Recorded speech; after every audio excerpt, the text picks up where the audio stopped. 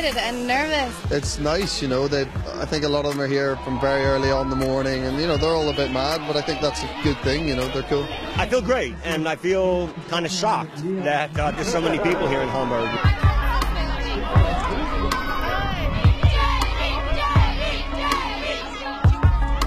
To be able to do something like this and have the fans be excited about the movie, it's really special.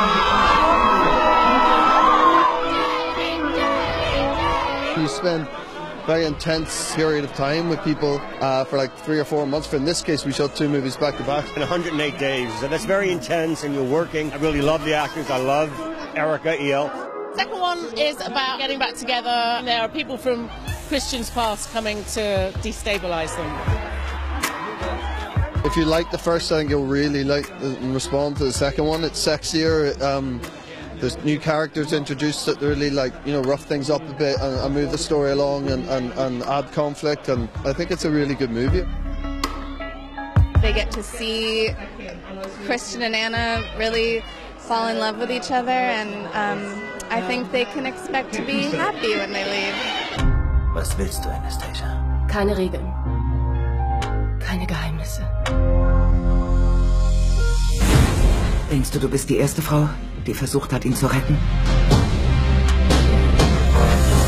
Looking so crazy in love, got me looking so crazy in love.